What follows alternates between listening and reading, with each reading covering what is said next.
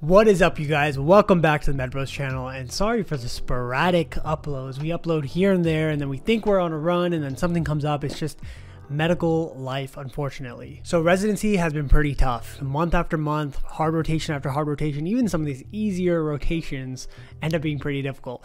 And that, unfortunately, has inevitably led me to head down the path of burnout. Overall, it's been building up since the first month of residency, really. It's just this really hard-hitting amount of work that you're just coming into, especially after coming off of a quarantine where we weren't doing rotations. My class wasn't doing rotations, and we were kind of just hanging out, really just having a good time at home, as good of a time as we can have, as our vacations were all cut short due to COVID. Then all of a sudden you go 0 to 100 month after month as a new rotation, and it's really difficult.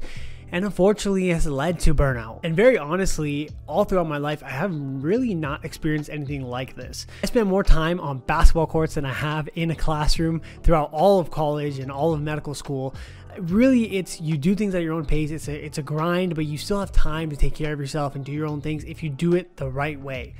Tips on that are throughout this channel, so if you're having difficulty with medical school, check out the rest of our videos. But overall, I haven't ever really felt this overwhelming amount of work and sense of burnout ever in my life before throughout all of my academics. The main thing is residency just isn't like that. You are there, you're waking up in the morning, you're showing up, you're grinding out your work. There's no doing things in an optimal way. Unfortunately, the way the system is set up, there's a lot of inefficiencies, and there's no way around it. You can't do your own efficient methods or correct things that are built into the system, and you just have to work with what you're given. All these frustrating processes, these difficult cases, and all this stuff comes together and creates this formula where if you're going day in and day out on this same thing every day, it really starts to wear down on you. And of course, we're finally at the point where we're residents, we're doctors, we're doing things that we've been wanting to do ever since we started this training. We're putting in orders and actually making somewhat our own decisions on how to care for patients, and we're involved in patient care at this point. But in the end of the day, that really is a glorification of what we're actually doing.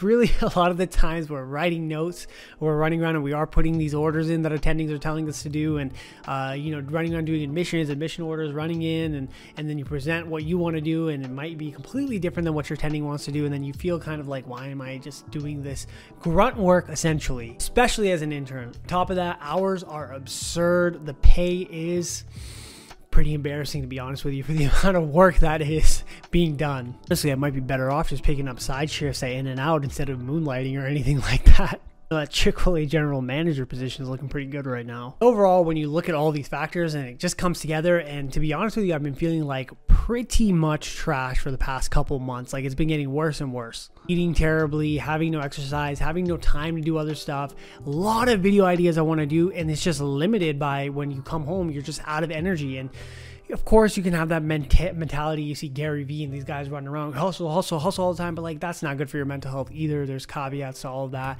and just is limiting. It's an unfortunate situation. I think this is the part where I should start crying on camera.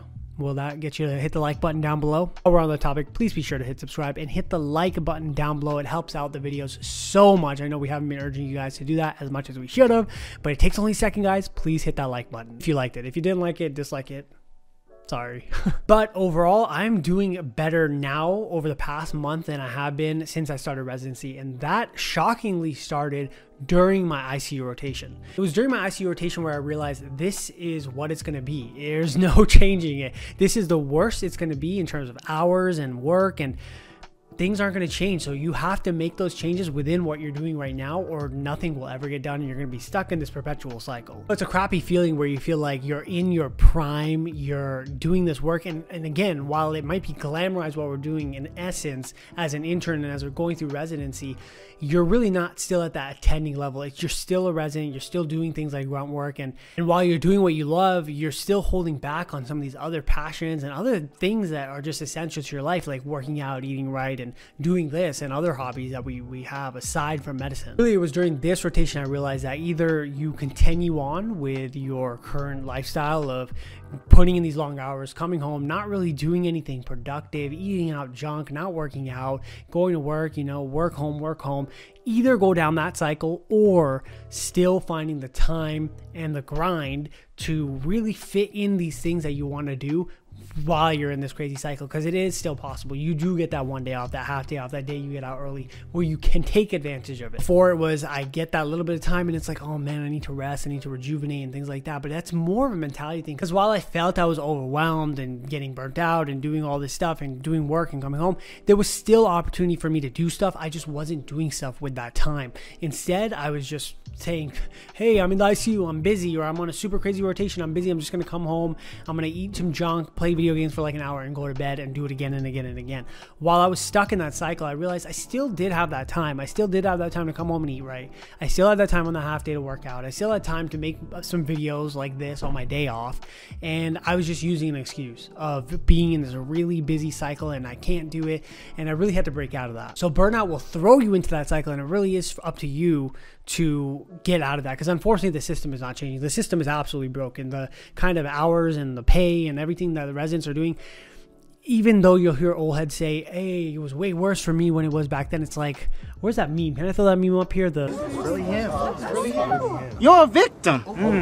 Here we go, CSI. That's not something to be proud of. You are essentially, all these old heads that go on about this stuff are essentially proud of being overworked down to the bone when they absolutely did not need to have that. The biggest thing was making the change to not give myself the excuse that I'm in this enslavement of residency, and to start utilizing my time appropriately rather than just chalking up and being lazy and feeling sorry for myself that I'm stuck in this perpetual crazy cycle.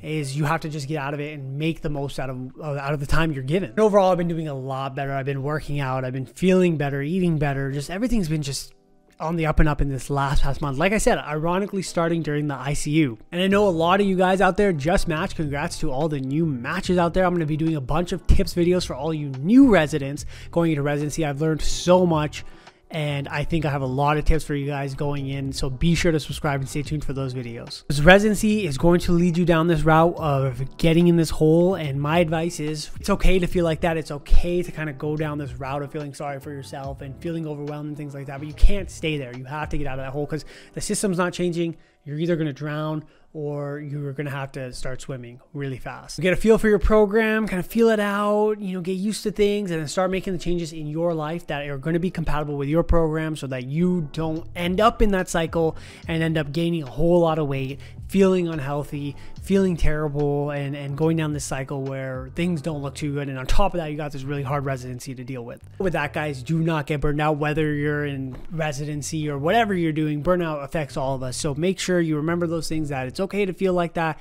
Dig yourself out of it. Take care of yourself. Don't get caught up in things. Thank you so much for watching the video, and we'll see you guys in the next one. Panit, could you come here?